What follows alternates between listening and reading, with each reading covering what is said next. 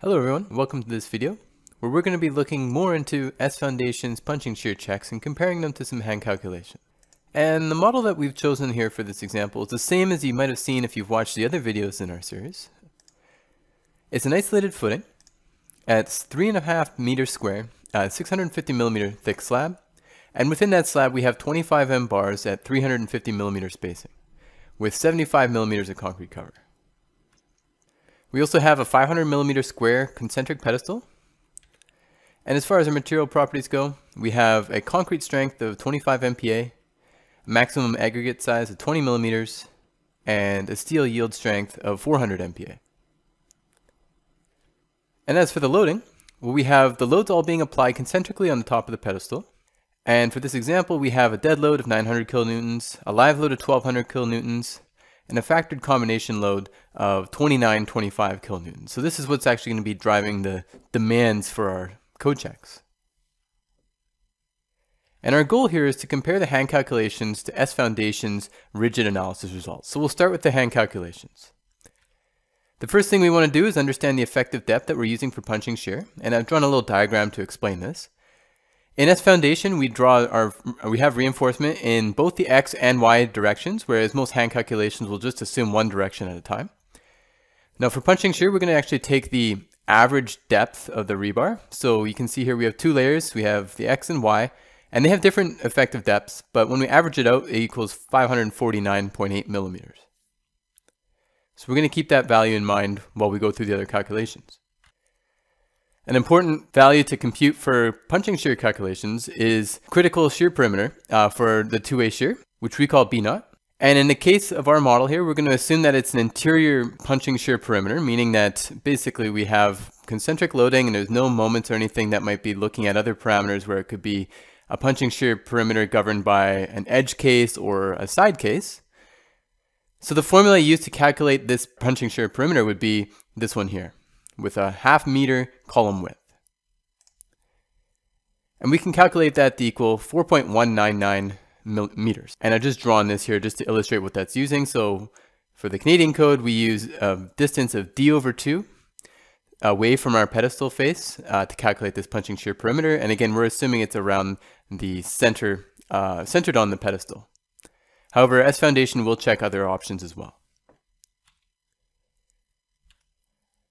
So we need to be able to determine the concrete shear resistance, and we can use the information we've calculated in the previous slides to do that. So the concrete shear resistance is the smallest of the following three values. And there's different formulas within the design code to dictate what these values will be. So there's three different criterion that are used, and we take the smallest of the three, which happens to be 1.24 MPa. So that's going to be our concrete strength, our concrete shear resistance for two-way shear. Now we also need to determine the punching shear demands. And we already know that our factored column load is 2925 kilonewtons. And with that load and the size of our pedestal or our pad, we have a pressure under our pedestal, assuming a rigid pedestal or a rigid pad rather, of 238.78 kPa. And knowing our punching shear perimeter and the shape that it's formed, our punching shear area will equal to 1.1 meters squared. So we can calculate the equivalent pressure force that's pushing up on the pad to equal 263.16 kilonewtons. That's basically just the pressure under the pedestal multiplied by the punching shear area. And if we subtract this value from our factored column load, we can find the equivalent demand force, and that equals 2661.84 kilonewtons. And then we can determine our punching shear demand from that, calculating the punching shear stress using this formula here. And we can actually ignore the right-hand side because we don't have any moments or eccentricities due to the type of loading that we have. So we can calculate the punching shear stress, or the demand from punching shear, or two-way shear, as 1.15 MPa. And luckily for us, the concrete resistance for two-way shear is greater than the demand. Now let's go into S Foundation and just understand how the software is able to determine the same information for us. So this is a model that we're dealing with. Again, I've illustrated this in other exercises, but I'm going to go through it again. If we go to the define pad pile cap dialog, here we can see the thickness represented with 650 millimeters, and we have a 3.5 meter square pad with 25 M bars spaced at 350 millimeter spacing in X and Y. And for this example that we're looking at, I have our top and bottom X bars dictated as so. I'm really just focused on the bottom bars. So right now we actually have our bottom Y bars above the X bars. This option is unchecked. And at the bottom, we also have 75 millimeters of concrete cover, like I said. So let's go ahead and run our analysis in CodeCheck.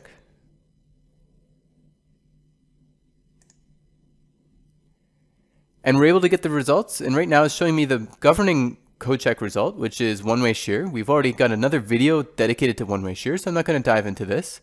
But what I can do is I can change this CodeCheck display here just to show me the punching shear or two-way shear. And I can see the utilization ratio is 0.93.